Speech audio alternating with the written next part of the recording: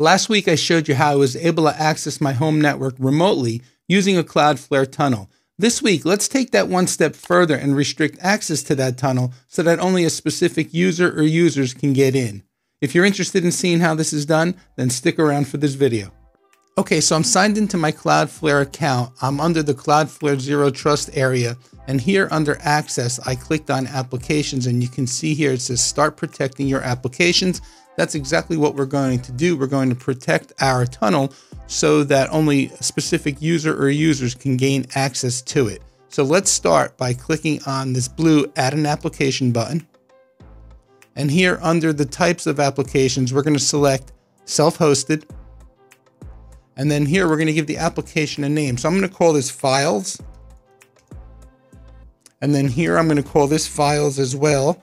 And we're going to select the domain, which is qthomelab.com. Now you can change the session duration here. You can see you have all these different options, but we're just going to leave it set to 24 hours for now. And then we're going to come over and hit the blue Next button. Here we're going to give our policy a name. So we're going to use an email policy where we're going to restrict access to the Cloudflare tunnel based on an email address. So we'll just call this email. We're going to say allow.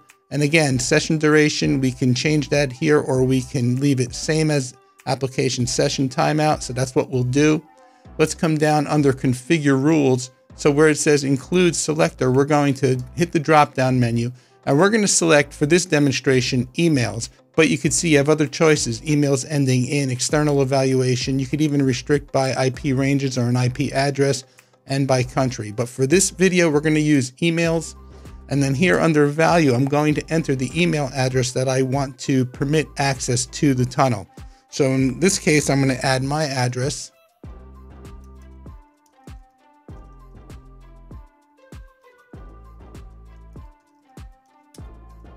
But we're going to come up here and we're going to click on the next button, and then we're going to click on add application.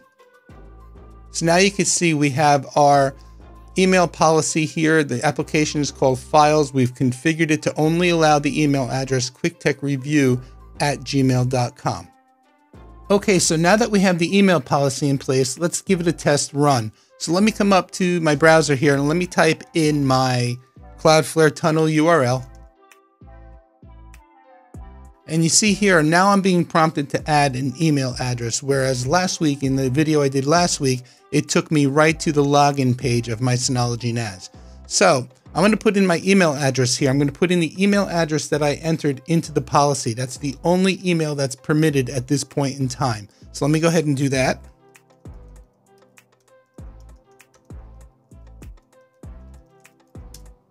And click on Send Me a Code. And you can see here now, the next screen is asking for a code. So now I'm going to receive a code to that email address, and I'll enter it here. I want to point out one thing. If the email address is not in the policy, you will still get this page. However, a code will not be sent. So if it's not permitted in the policy, you're not going to be able to get any further. So let me just real quick check my email for a code.